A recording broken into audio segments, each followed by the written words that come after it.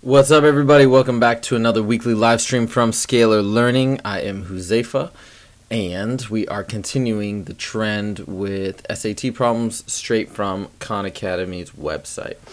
And today we are, let me do a quick sound check here and make sure we're up and running. Yep, we are good to go.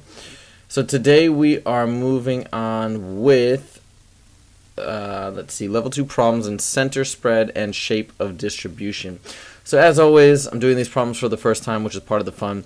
And if you like what you see, please click the like button. If you want to see more, please subscribe to come back every week and get more SAT problems if you're preparing for an upcoming SAT. All right, without further ado, let's jump into this one. So it says time in minutes, number of runners. It says the time in minutes rounded to the nearest minute that runners took to finish a 3-mile race is shown in the table to the left. If the mean finish time was 21 minutes, what is the value of R? So in order to get mean, what you do is you add up all the values, right, and you divide by the total number of runners. So let's see if we can figure this out here. If it's 21 minutes, so let's see how many runners there are. Now we don't know how many runners there are, right, but we can estimate. So the formula would be, well, let's see, 1, 2, 3, 6, 12, 13, 14, 15. So number of runners is actually 15 plus R. We don't know what R is. And I'm setting up kind of like a standard mean calculation thing. So basically where we take the total amount of time divided by the number of people equals 21. Right, so now we got to add all this up, and this is a no calculator. So let me kind of do it over here. We've got 18, one person ran 18, 2 people ran 19, so that's 38. 3 people ran 20, that's 60. 6 people ran 21, so that's 126. Then we have 22R, because we don't know what R is, so it's R times 22. And then 1 person ran 23, 2 people ran 24, so that's 48. So I don't think there's a faster way to do this. I'm trying to think as I'm doing this. It's going to take a little bit long, but I think this is the best way. 8, 16, 22, 25, 33. Carry the 3. 4, 7, 13, 14, 15, 16, 17, 21. Carry the 2 and 3. So it's 313 plus 22R. Okay, and now we just got to solve for R. Let's get rid of all this. Multiply both sides by 15 plus R. So 313 plus 22R equals, there's a lot of multiplication in this. 15 times 21 is 5, 1, 0, 10, 2, 3, 315. So then on this side, the 15 multiplies the 21, we get 315 plus the R then multiplies 21 plus 21R. And then we can subtract both sides by 313. Let's get rid of all this stuff. And then we get 22R equals 2 plus 21R. Subtract by 21R. Oops. And we get R equals 2. So R should be 2. And I think that works. Yay! All right. Percentage of on-time flights. Let's see. The percentage of on-time flights for each of the 50 largest airlines in the world is plotted to the left to the nearest 5%. Okay, 55%, 60%. Okay. Right, so there's like a lot that are 85%. Okay. Let me just make sure I get this right. The percentage of on-time flights. So for those guys, so there's that many that are 85. Okay. According to the dot plot, which of the following is true? There are an equal number of points to the left of 72.5 as to the right of 72.5. So the median is 72.5. Well, that would be true. Let me just count it up. But that doesn't sound right. Because look, there's way fewer over here. Here's like 72.5, right? There's way fewer here than there are here. So I'm going to say A, you're out. Let me do this here. A is gone. They're an equal number of points to the left of 72.5 is to the right of 72.5. So the mean is 72, but that's just not true. Again, there's not an equal number, so I'm going to cross that off unless I'm misunderstanding something. There is a smaller concentration of points to the left of the dot plot, so the median of on-time percentage is less than the mean. This is true because the mean is going to be skewed up based on this higher concentration over here. The median is going to be somewhere in the middle. Like we don't need to calculate it, but let's say it's like the median would be around here or something, and the mean would probably be up here.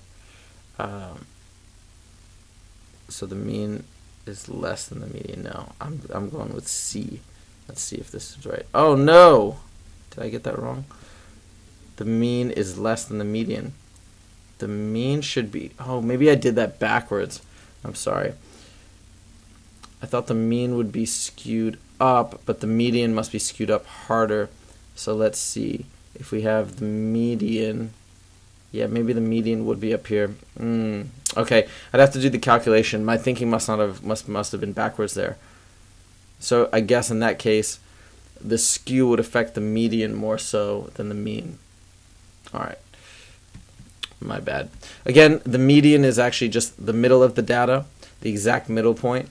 The mean is when you take all the values, you add them up, and you divide by the total number of values. All right. Number 3. Heights of NBA players in inches. The dot plot above depicts the heights in inches of players on a professional basketball team.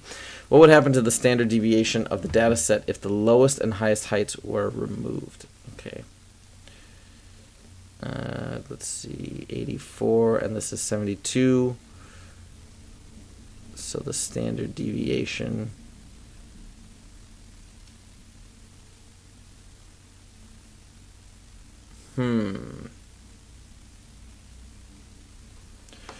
Well, calculating standard deviation, this is weird because usually I haven't seen a lot of questions about standard deviation on the SAT. But standard deviation kind of tells you how the data is spread out.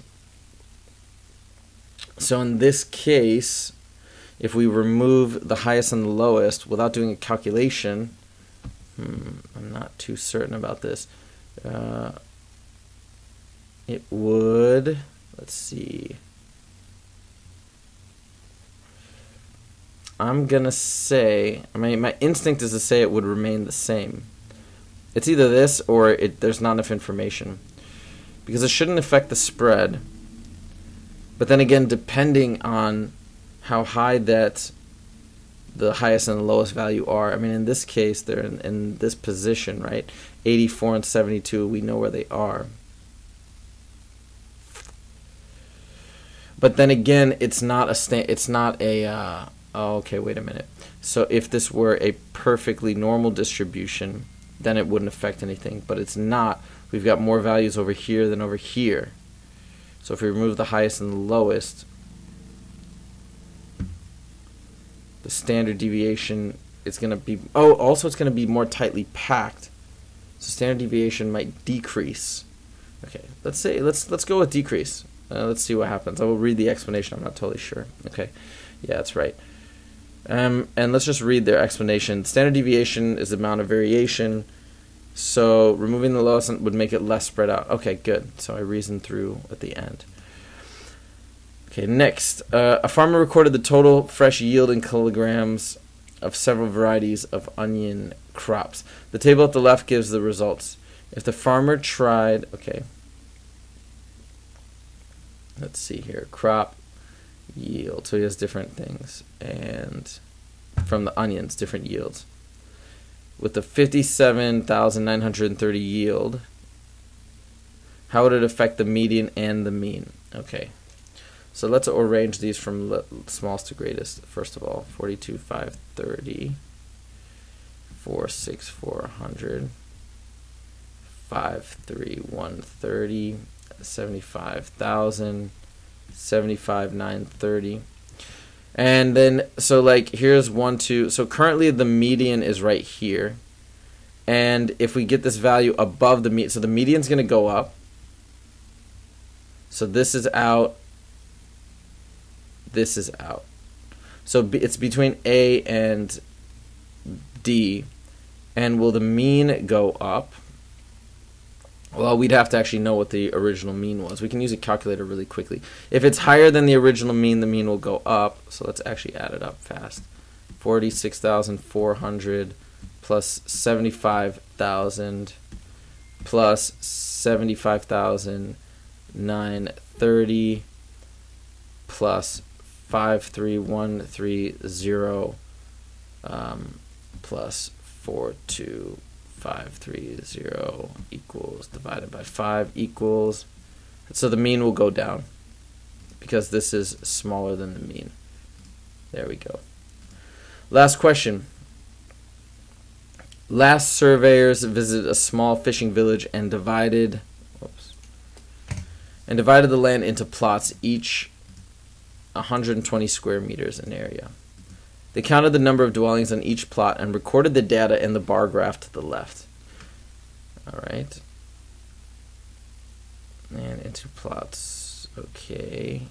Number of dwellings on plot. Got it. 0, 1, 2, 3.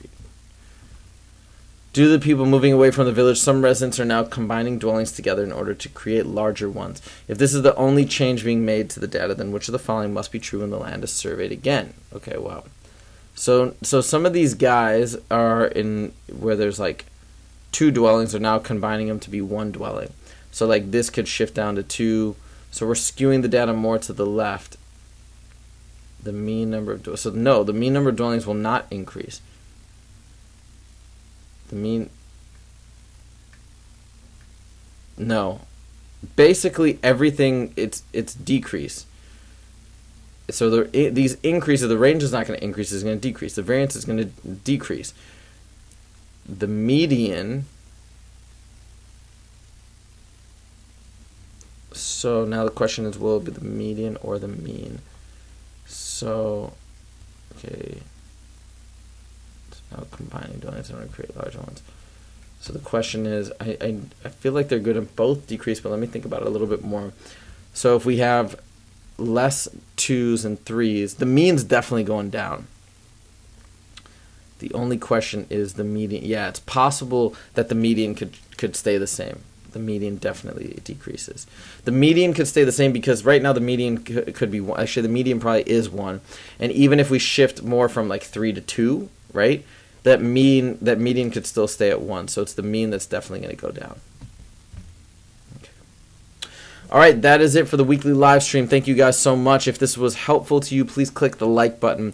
And if you want to see more from Scalar Learning every week on the SAT, click the subscribe button. Thank you guys so much and have an awesome rest of your day. Take it easy.